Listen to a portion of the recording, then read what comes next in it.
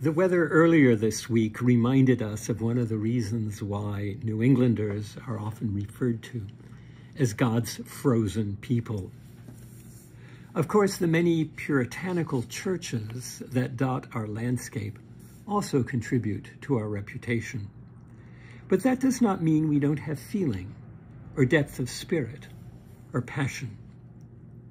But have you noticed that many people in our New England churches only let go and praise God in full zest and vigor when we sing?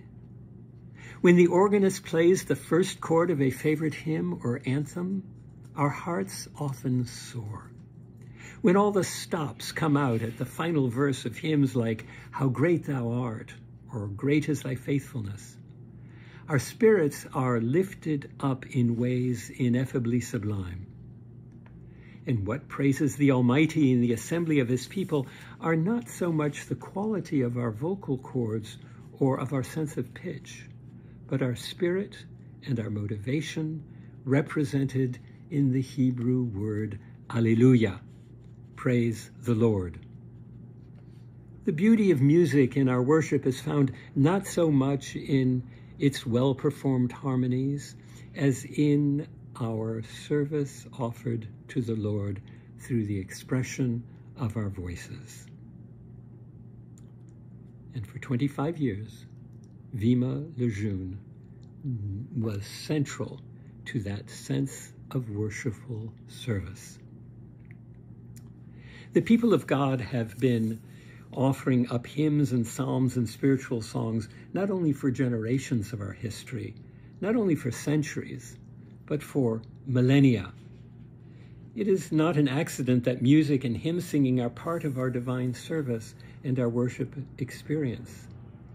Even before the time that music moved King David 3,000 years ago to dance before the ark, Scripture has repeated references to God's people singing God's praise, and God's people being exhorted to proclaim God's wonders through song. The Israelites, having just walked over dry land through the Red Sea, took time in their continuing pilgrimage to sing to God. Vima was part of a long tradition of musical worship. As it says in the book of Exodus, "Then Miriam took a timbrel in her hand. All the women went out after her with timbrels and dancing.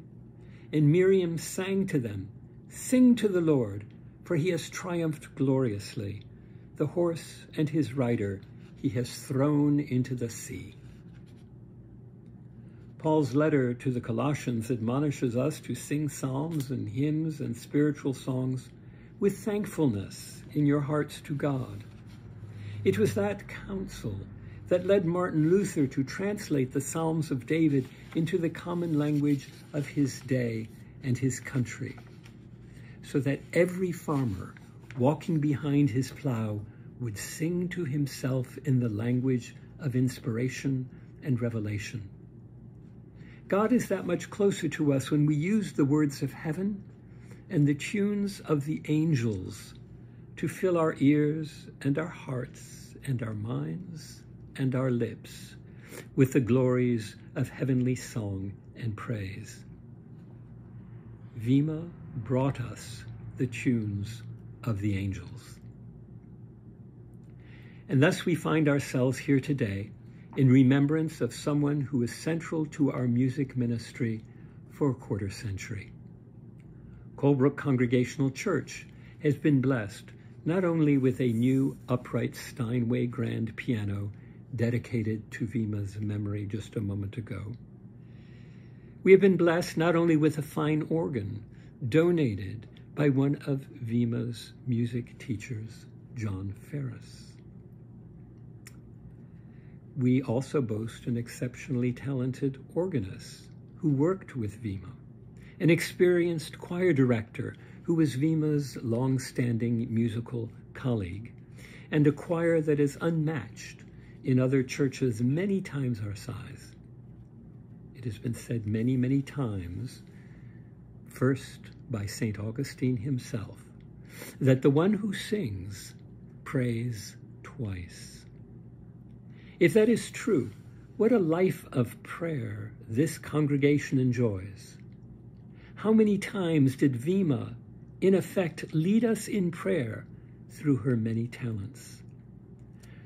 Surely music is a vehicle that can take us into God's presence. Surely music reaches our emotions and touches our souls as we savor the peace and calm that come to us in words such as, "What a friend we have in Jesus." Music provides our souls with spiritual food and nourishment, and Vima fed us well. Every occasion for worship is an opportunity to feed God's people with spiritual food. I'm keenly aware that very often the music of an anthem or a hymn or an introit, even a simple amen from the organ, may be more profound and sufficient to one's spiritual health than any word I might utter from the pulpit. So then, what would worship be without our musicians? The Israelites thought their musicians so important that they recorded their names in the scriptures, in the Psalms, and most notably in the book of Chronicles. When the chronicles of God's people gathered in prayer in Colebrook are recorded, Vima's name will surely be among them, front and center, alongside the names of the 7 Colebrook pastors with whom she served. What would our worship have been like for those 25 years, from 1989 to 2014, had Vima not been gracing the organ console?